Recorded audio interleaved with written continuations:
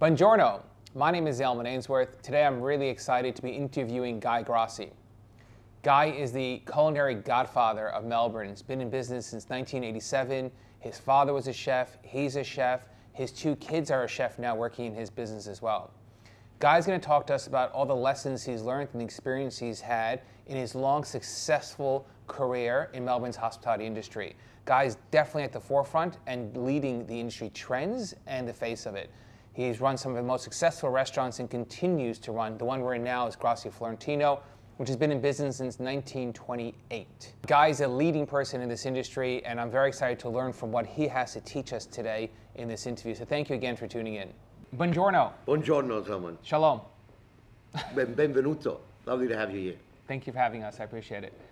Guy, you are the culinary godfather of Melbourne. You're very kind. You opened your first restaurant in 1987. Correct. In Armadale. What was that called? It was called Quadri. It was a small little 50-seater restaurant. I opened it up with my wife, Melissa, and we were very green, very raw, very young as well. So we did a lot of learning as we went along. Did you make any money on the way? We actually did make money, surprisingly enough, out of that little restaurant. It was a BYO restaurant. The overheads were very low, and we worked it all ourselves. Because it was a very small restaurant, it didn't take as much personnel to run as maybe a larger restaurant. And also the wages were very different back then, and all the compliance was very different back then.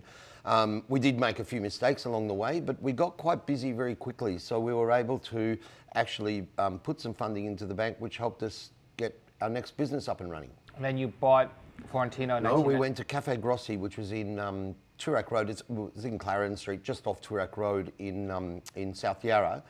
And we were there for 15 or 16 years, actually. And I went into that with my father, Pietro Grossi, who was a chef as well, prominent chef who came to Melbourne in 1960 from Milan. So as you can see, the Grossi brand in Melbourne as a food family has been around for a long, long time, a lot longer than what many people think, because Dad got here in 1960 and was cooking ever since. Florentino, where we're sitting today, was actually one of the first places the boys took Dad on a break from his work through the day, because he was working around the corner at a restaurant there called Mario's Hotel, which was on Exhibition Street. Yeah. Very famous big time restaurant of the day. And when did you take on Florentino? We bought this 22 years ago from Lorraine Podgenick. Lorraine had inherited the business from Floyd Podgenick, who bought it from Branco, and he had a bad demise, committed suicide, and so his widow inherited the restaurant, Lorraine, and she ran it for about 10 years. Then I heard that she was thinking of selling.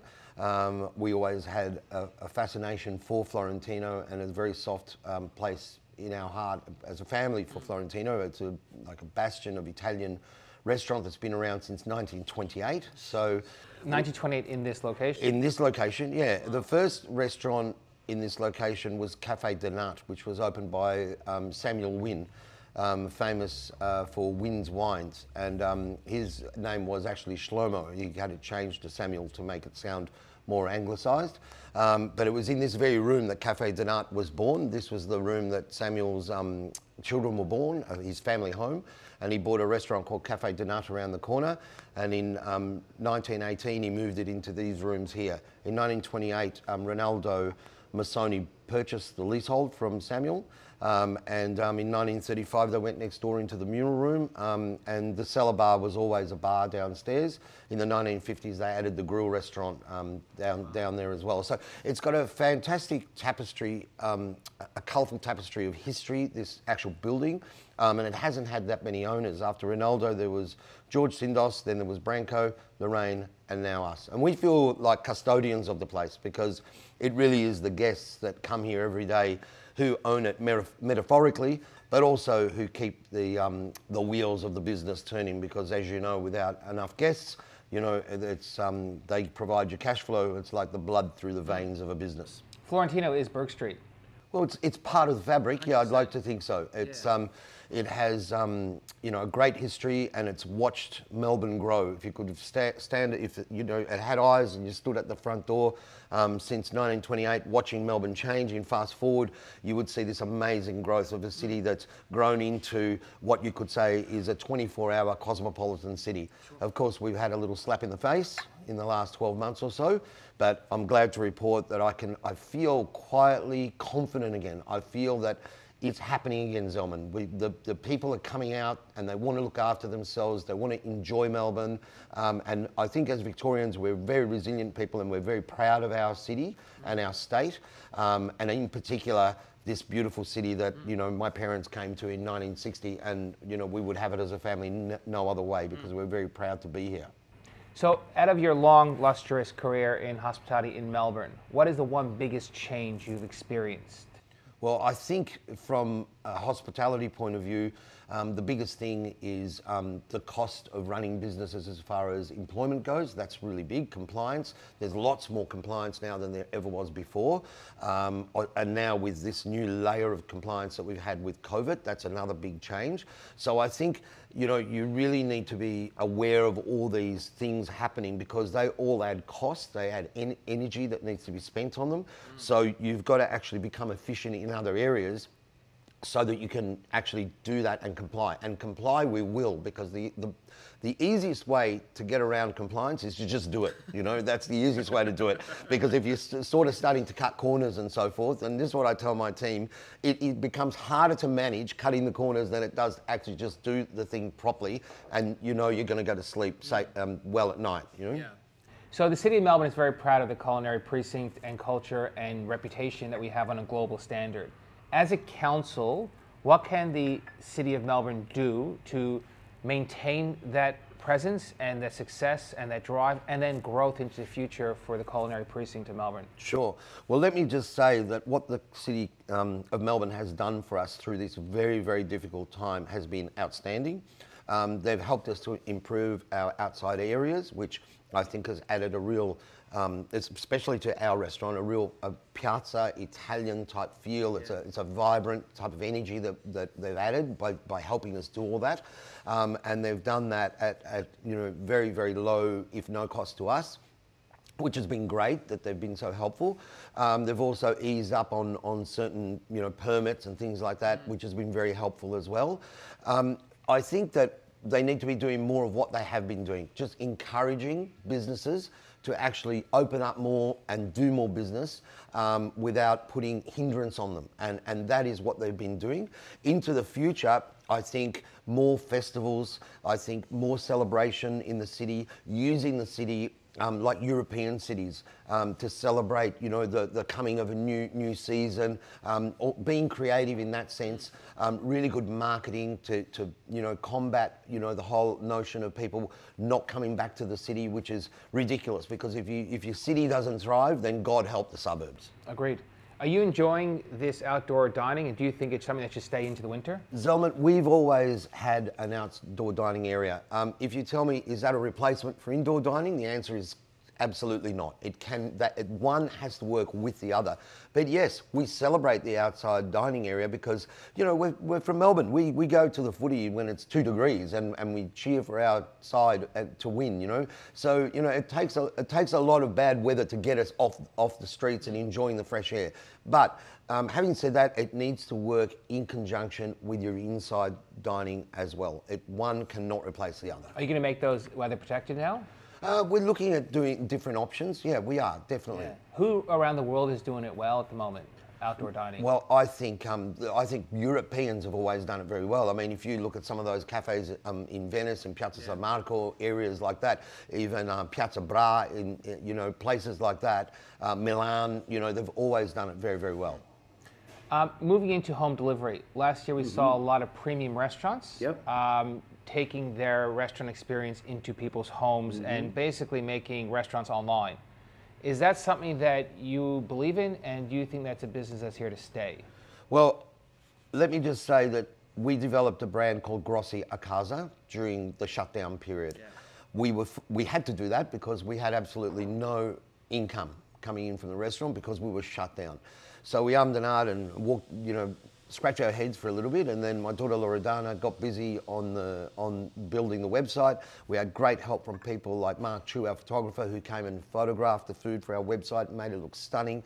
And we actually got back some turnover, which saved the family. If we hadn't have had that, and good partners as well, I have to shout out to our amazing suppliers, people like Clams, Angelo Fruit Addiction, Metropolitan, many others. They were just so understanding, and so they looked after us very well. We had good bankers, so we were able to get through. But if we didn't have the Grossi a Casa turnover, I hate to think what would have happened. Will home delivery or Grossi a Casa ever replace a dining experience in a restaurant? The answer is no to that, Zelman, because we go to restaurants to be seduced. We go to restaurants for a holistic, hedonistic experience. Whether it's a very low-level cafe offer, we still want to feel like we're out and about with people amongst others and enjoying the whole experience. It's not just about having food and sustenance. But it has created a new marketplace, that's for sure, because now we've got restaurants that have this service that deliver really lovely food at home. So if you were to be dining at home or entertaining at home with some friends, why not give them a flower drum experience, or give them a Grossi a Casa experience, or give them a Maha experience or something like that, because now you have all these other options available to you. But it will not replace the feeling of being amongst people in a restaurant or being served upon in a restaurant, that whole experience. But on the restaurant experience, though, staffing seems to be the biggest issue in the industry. Are you finding that as well? Absolutely. Look, it's never been more difficult. I mean, restaurateurs have been... Is that because the borders are closed? It's because a lot of our internationals have gone. They've had to go home because through the long lockdown, a lot of the young people moved north, Aussies as well, because we were closed for so long, and a lot of the international workers have gone home, and now they're not coming back. So we need to get immigration open again. We need to get the immigrant workers back because the hospitality industry really needs them. And we are really struggling. I mean, restaurateurs have been notoriously known for whinging about not being able to get staff and not being able to get good staff. Well, let me tell you, it's not whinge-worthy any longer. It's actual fact. It is really difficult. You put an ad in the paper, or you put an ad in the paper, who uses the paper anymore? You put an ad on Seek or wherever you're trying to search for people, and you get very little response. So the restaurant industry's changed a lot. Costing has been the biggest issue that you've said. What will the restaurants look like in 5 years from today, and what are you doing now to plan for that change? Well, I think what we're doing is happening by osmosis. We're finding efficiencies in the way we do things and what we do. Maybe where we had a small kitchen running and a larger kitchen running, you just do it out of the larger kitchen, just things like that to try and make your operation more efficient and more streamlined.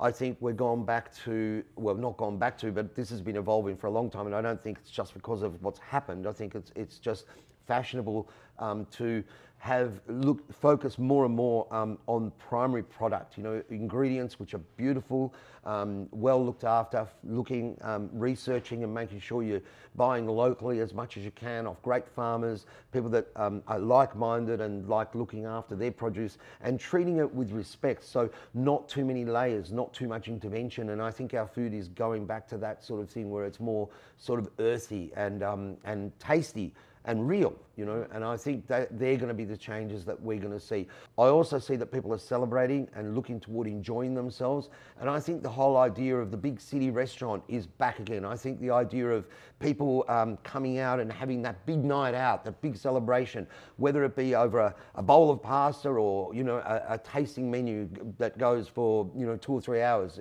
that I believe is something that is coming out of this, is going to be popular again. Your kids are entering the business? They're in the business, well and truly entrenched. Carlo Grossi has released his first cookbook, it was an ombre cookbook. Loredana is in the business, and she's just amazing at what she does. They're both great hospitality front of house people, but they have great other skills as well. It's a beautiful legacy, third generation following. I feel fantastic. I worked very hard through my younger years and through their formative years. So Mum got to do everything with them, the good stuff and the bad stuff. and I was always at work. So now I get to spend a lot of time with my kids as young adults. Well, I'm not a young adult, but they are, and I'm enjoying it immensely. Working with them it's just been fantastic, and they also keep me young and fresh because they're in with the know of what's going on in the industry. They've got their pulse on it, so it keeps me reinventing. And how do you manage that relationship as a father, business partner, business associate, all in one, and a work colleague? We've always been a family that have had very little separation between business, work, and the family home. On a Sunday lunch when we're eating together, we'll talk about the work, we'll talk about business, we'll talk about how we can improve something or what happened or what we could be doing. And if somebody says at any point, we're always talking about work, let's talk about something else, the table goes quiet for a few minutes and then we start talking about work again. So it's very little separation there. So it's really been a very natural transition. And who cooks the Sunday lunch? Well, sometimes I do. I like to cook at home. I really do, surprisingly enough. I get a real kick out of cooking at home. It's very different to cooking in the restaurant world, but it's fun and it's good. But my wife is a wonderful cook as well, and a lot of times she might do it. And the kids do too. Like Loredana's a great cook in the kitchen. She makes beautiful food, bakes great cakes, and Carlo loves to cook as well. So we share it. A lot of very high density cities around the world, like Hong Kong, New York, and all over Europe, they have multi-level restaurants where there's level 1 restaurants or basement restaurants or rooftop restaurants. We're starting to see that trend come to Melbourne. Actually, Sydney's quite progressed in it. Would you ever open a restaurant in a basement or in a level 1? I don't see a problem with it. I think if you've got a concept that suits your premises and that suits the market, I think people will travel to you, whether you're up on the 80th floor or whether you're down in a basement, and sometimes down in a basement can be some of the coolest spaces I've seen. We're on the first floor here, and as we were talking before, the restaurant's been here, Florentino's been here since 1928, so it's gone through 2 world wars and now a pandemic, so I think we'll be fine on the first floor, and I think if we're not, then maybe it's not the location so much, but maybe something else is wrong. There's a lot of beautiful buildings in Melbourne, particularly in the CBD, that have level 1 completely vacant and have been vacant for decades. And we're now seeing landlords relook at their buildings to find out ways that they can add value and activate it. And seeing hospitality is obviously a key opportunity. Yeah, I absolutely think that those beautiful buildings that you're talking about, and I know the ones you're talking about, they should be activated. I often thought as a very young man, walking past and seeing those derelict, first and second and third floors with broken windows, what an opportunity, just waiting for something to happen. Landlords have done it tough, and like everybody else, but a lot of restaurateurs or a lot of retailers don't realise how hard it's been for landlords, because many landlords are not in a position to have given away as much as they have. So I say thank you to our landlords that have helped us, because we have had good landlords that have helped us. But I also say to the landlords, be patient. It's better to have a good tenant that you like and that's been with you than to have to go out searching for other tenants and then you don't know what you're going to get. It has been tough, but the help has been appreciated. And if you can if it's a partnership now, it's not us and them anymore, like it is with our team of people and our employees. It's not us and them. We have to break that out of the culture of our business and what we're doing. It's a team effort and we have to work together cohesively with our landlords. It's a partnership. We want our landlords to prosper, but we need to prosper along the way. And we want our team to prosper and they need the business to prosper as well. So it's a collective. And what would your message be to the industry, to your counterparts or colleagues in other major restaurants? We've been cohesive as a group. We've come together so well over this disaster, and let's keep that up because we've learned together along the way here. We've spoken to each other, and for the first time in my career, we've actually lifted the veil on what I'm doing, what they're doing. We're all open and we're exchanging information. Everybody's talking to each other, which has been absolutely fantastic. You know, I mean, I've always had good friends in this business. You know, Ronnie and Chris and Simon around the corner. They've always been good friends, but it's never been quite so open and cohesive as it is through this period. So let's keep that up because I think that's really helpful and worthwhile. It's a beautiful message. Guy Grossi, gracias. Prego, prego.